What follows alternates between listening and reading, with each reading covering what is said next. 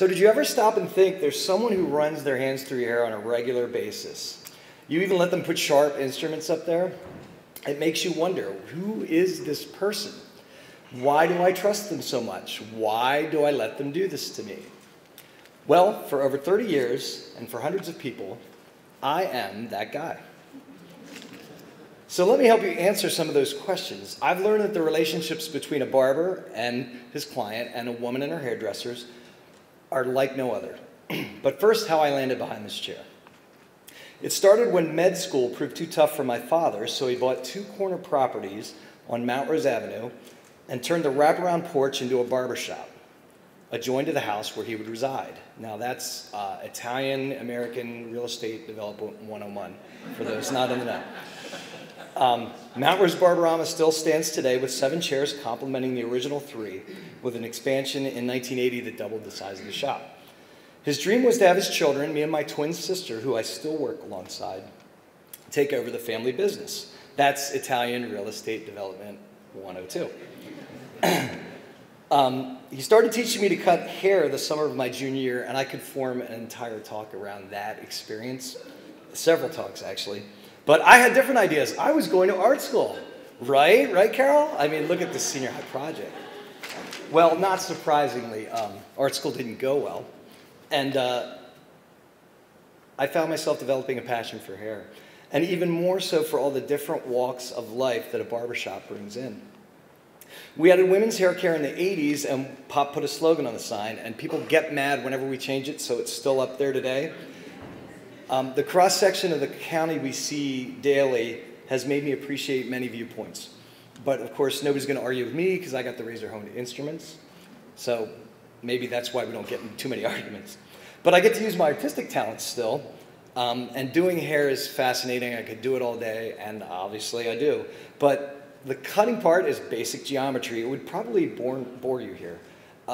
What's truly rewarding is learning about people. The better you know them, the better you can make them look. And I love finding that out, whether it's discussing Kendrick Lamar or talking to a World War II vet who yelled at me for buying a Mitsubishi automobile saying, and I quote, "How dare you sponsor the corporation that made the bombs they dropped on Pearl Harbor?" I've been privileged to learn about all generations, races, and genders. It has not only improved my craft, it has enriched my life. You can get a decent haircut in a lot of places, at a corner shop, at a salon, at the mall. Okay, not the mall. No, that was a joke. Just don't. But anyways, you get a decent cut lots of places. But a great haircut is transformative. You look great because of the fresh deal, but you feel great because of the fellowship. You see, there's something about someone changing your appearance during which you have a good talk. And that's a two-way street. It made me see, while I'm making you look new and talking to you, how connected we are in our stories.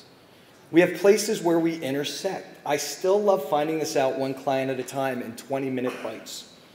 When you trust someone to change your appearance, your exterior, eventually your interior, your story, your persona comes into play, and our lives become intertwined in unique ways. For example, take 2 strapping men that might come into the shop one day. You might see 2 fresh cuts and a nice beard trim. The story you don't know is the one on your right screamed his head off during his first haircut. I know because I did it. I did both their haircuts 30 and 28 years ago, respectively. Or take someone like Dylan. He sweats a lot, so he gets it short. 0 on the sides, 1 on top. It's an easy job for any barber. But it's not the cut, it's the relationship that tells me he sweats due to a medical condition. Ones that are so severe he wasn't to survive infancy, let alone ever walk. I got to see the miracle of him climbing into the barber chair this year. My side passion, music, took me to Haiti a few years ago to teach guitar in a remote village. It wasn't long before the students found out my true profession, rounded up a pair of clippers, and put me to work. If I was your doctor, your bartender, or your lawyer, you might not even know this story. But as your barber, it might come up in conversation during a haircut. Like it did with Jack, a local music teacher who asked for more information and went and taught music in the same village this past summer. These stories keep my work fresh. As a hairstylist, you must have a passion not just for hair, but for the people, otherwise you're just going to get burnt out. For me, connecting with a teenage drummer over music is as integral part of the service as putting the blue streak in her hair. Barbering isn't glamorous work. Most of us aren't famous. We're not millionaires. We work long hours. We don't do anything noble like, say, save lives. But sometimes we do spare them. Wait for it. Where my passion lies is giving you a great haircut by getting to know you better. I'm going to get super pretentious, which barbers aren't really known for, but I believe the universe is trying to tell us greater stories than we could write on our own by connecting us. It's our job to be aware of these connections. So, case in point, after my father passed in 2012, I waited 5 years to fill his chair. I knew it couldn't be just anyone working there. I started the search, and enter Marissa. She's a distant cousin tired of working for a corporate chain. It was perfect for her to fill that chair. Why was it so perfect? Because of her father, Frank. Her father, Frank, was the first client at our shop. He got his first haircut as a child by my father the night before he opened Barberama in 1962. Barbering has made my eyes wide open to these kind of stories. It makes me wake up and love what I do still. Barbers are kind of salt of the earth. It's pretty simple. You cut hair, it gets shorter. A plus B equals C. But that's a good analogy for the conversations we have.